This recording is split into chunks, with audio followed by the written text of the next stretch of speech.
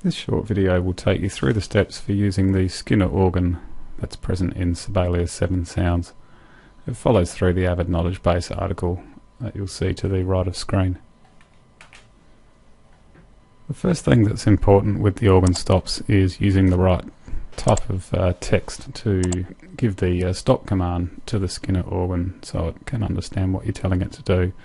Any kind of staff text will work, but usually technique text is preferred because it defaults to the top of the stave. So on screen is just going through a little example of how I got the full organ information into the score to start with in technique text. So I'm just going to point out which particular definition of the organ I'm using in the score. In this case it's the swell organ, as you'll see when I select the instrument and go to the Edit Instruments dialog.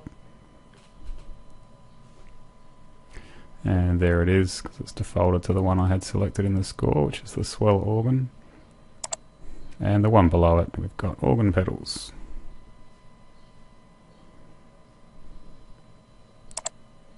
And you'll see there's a different set of dictionary items or text commands for the pedal organ versus the swell organ manuals above.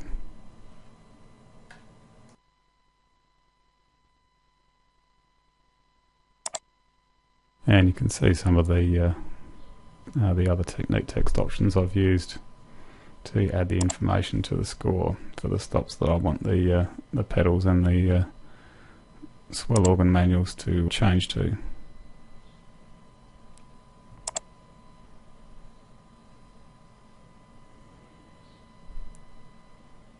So you can go through that from steps 1 and 2 from the article on the right hand side. And there's just a slight variation in what's in the article info to what I'm doing in the score on my computer here.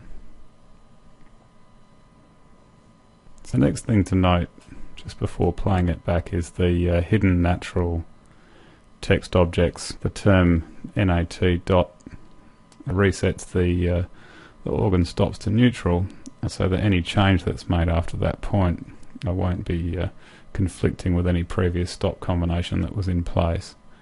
So there is a little bit of complexity going on beneath the surface with the Skinner organs, and depending on what stops you currently have set or what's currently set in the background, you might not hear things exactly as you expect. So I'm going to go through playing it now.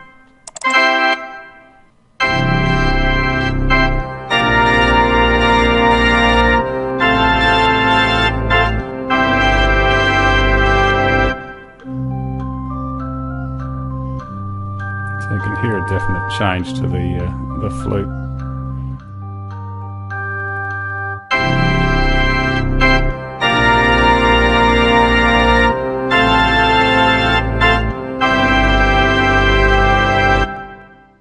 And then back to the full organ sound again when the repeat section cycles back to that point. It's important to mention here that the current stop setting in place will hold. It will hold as you move around to different parts of the score.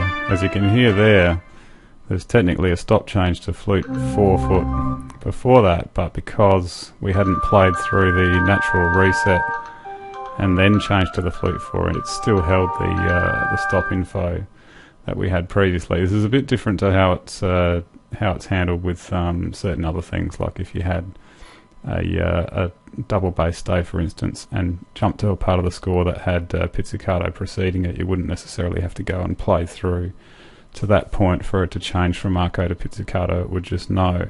But the organ's more complicated than that, so it actually needs to play through its stops. So if you want to hear what a particular section after a stop sounds like with that stop in place, you might need to go back to where the stop and its associated natural marking preceding it occurred, so that you can then play through, so that stop is then put in place in memory, and then when you go back and select other parts of the score to play from after that stop, that will then sound with that stop in place.